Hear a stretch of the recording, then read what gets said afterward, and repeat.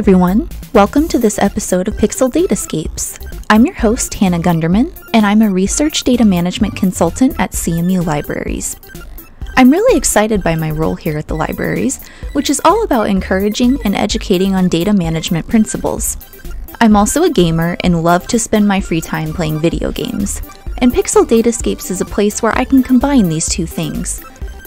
There are so many lessons we can learn about data management from video games, and today I'm going to be talking about what Untitled Goose Game can teach us about writing data management plans. So sit back, relax, and let's dive in.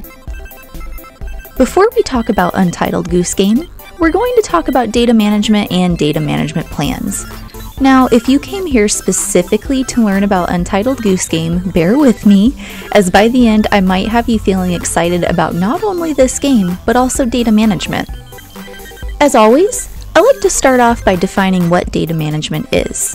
I want you to think about all the processes you might use to organize things in your day-to-day life, like your spice rack, your bathroom cabinet, your bookshelf, your record collection, etc. Data management is essentially applying these principles of organization to the data that you are producing and using in your research, and making sure that this data is organized, described well, and usable in the future not only for yourself but other people who might reuse your data. Now, a big part of data management is creating a data management plan for your research. These are usually short documents, roughly 2 pages, that outline how you will essentially take care of your data throughout your project, sort of like a love letter to your data. Dear data, I promise to keep you stored in a secure location with regular backups. I will use a good file naming scheme to make sure that nobody misrepresents you or loses you. I promise to take the time to fully describe you and all of your unique characteristics as you grow and change throughout this research project. Data management plans usually contain several key questions, including what data will be generated in this project, who will be responsible for the data at each stage, how will datasets need to be connected, what software and formats will be used, what information about the data will need to be captured so that others can understand it, where should the data be stored and who should have access to it, how should the data be organized and named, and how will the data be published or archived at the end of the project? I love the data management plan. It's a great way to set yourself up for an organized research process. And as much as I love data management plans, I also really love video games. And one of my favorite games of recent has been Untitled Goose Game. In Untitled Goose Game, you were playing as a goose who was messing around this little English village, stealing people's lunch, their shoes, and generally wreaking havoc on everything. It's quite amazing. Playing it brings about all of these delicious feelings of power and corruption and, that's not really the topic of this video, but as I was playing through Untitled Goose Game the first time, I started to pick up on several elements of the game that reminded me of that process of writing data management plans.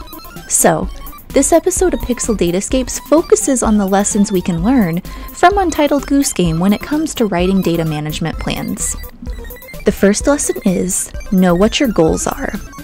The village goose knows that his ultimate goal is to cause destruction and mayhem for the unsuspecting residents of this village, and he came prepared.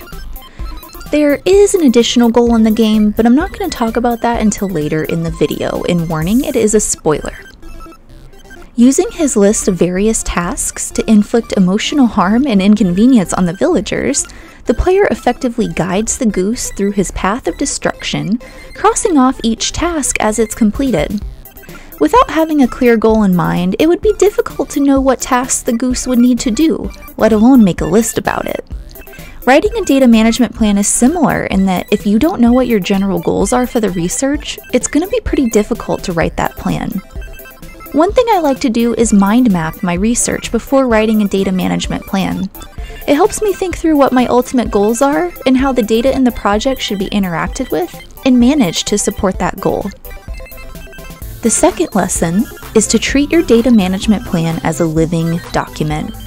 Plans change, and just like in the game when I'm so close to stealing this man's slippers and he catches me at the last minute, meaning I don't get to cross that off my list, things also happen that change our research. We might find out that some of the data we had hoped to collect is no longer available to us. We might lose a project team member. We might have a change in our funding situation. Your data management plan is not a static document. It's a living document in that it should change as your situation changes. A good way to ensure that your data management plan is used as a living document is to set aside a regular time in your research process to see if it needs any updates. You and your research team can decide the intervals, whether it's once a week, once a month, so on and so forth. But be sure to regularly check on your data management plan and see if it's still reflecting what's happening in your research. If not, update it. And while you're doing that, I'm going to keep trying to steal this man's slippers.